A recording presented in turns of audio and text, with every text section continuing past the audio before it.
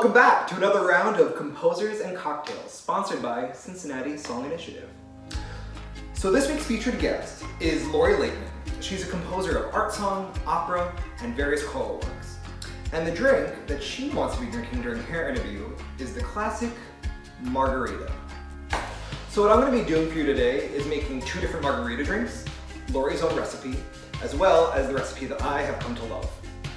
So first I'll be making Lori's recipe, which is called the Kirby. Kirby is named after her Shih Tzu, named Kirby, who recently turned 15 years old, so happy birthday Kirby.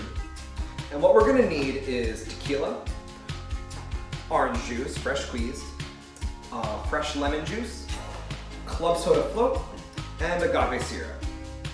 So let's start by putting in our non-alcoholic ingredients. She calls for 2 oranges freshly squeezed.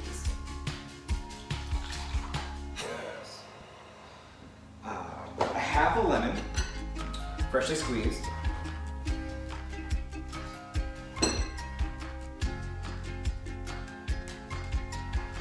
Then we're going to put in 1 ounce of tequila.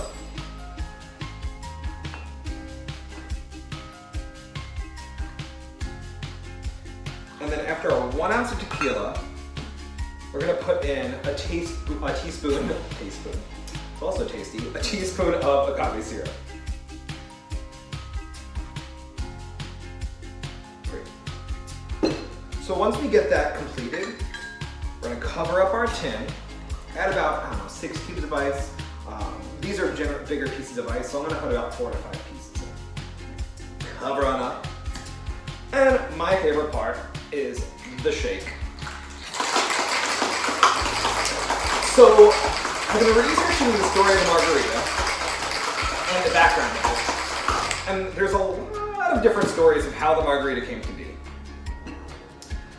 But the one thing that was consistent was that it was made during the Prohibition era.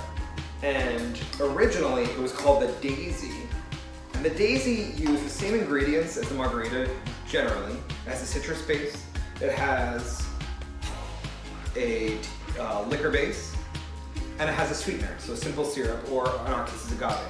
But the liquor for the Daisy was actually brandy, which I thought was pretty interesting. The Margarita, as you all know and love, is a tequila-based drink. Oh, hello! You're exploding. Great. Awesome. So that is the Kirby. Now, I'm gonna make for you my favorite margarita drink. I'm just gonna restock our ice very quickly. So what you're gonna need for my drink is tequila, dry curacao, a simple syrup or agave syrup. We're gonna use the agave since we already used it for the Kirby. And we are also gonna use fresh squeezed lime juice. Dry curacao is essentially a fancier, boozier triple sec. Triple sec refers to triple, meaning it's been distilled 3 different times in the spices, and the sec, which is the bitter curacao orange peels that have been steeped in cognac and brandy. So it's a pretty boozy finish, which is why we curb it with the agave or the simple. So my recipe actually uses 1.5 ounces of tequila.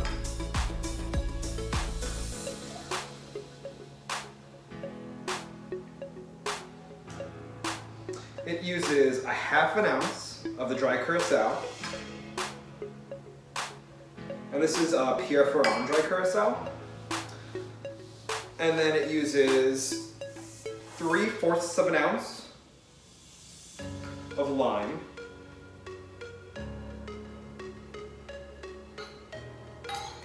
And then 1/2 ounce of the agave or the simple syrup. Now, when you go out to restaurants and you get your margarita and you see it really brightly colored green, it's probably a sign that it's a very, very sweet drink. The clearer the drink, the more natural it is and the less sugars it actually has. So that's just for you when you're out on the streets, not making your own drink. Just to see.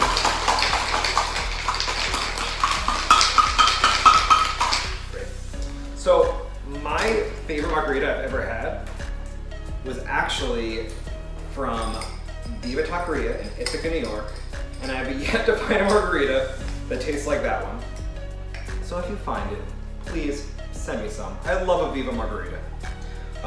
This recipe I've actually learned from my boss at my most recent establishment. And I love her recipe. Just get an extra little ice. So we have Lori's the Kirby. Let me take a little sip of it. And then we're gonna taste my classic margarita recipe. Also really good. So I will see you Thursday for Lori's interview. Stay tuned, and I hope you enjoy your margarita. Have a good night.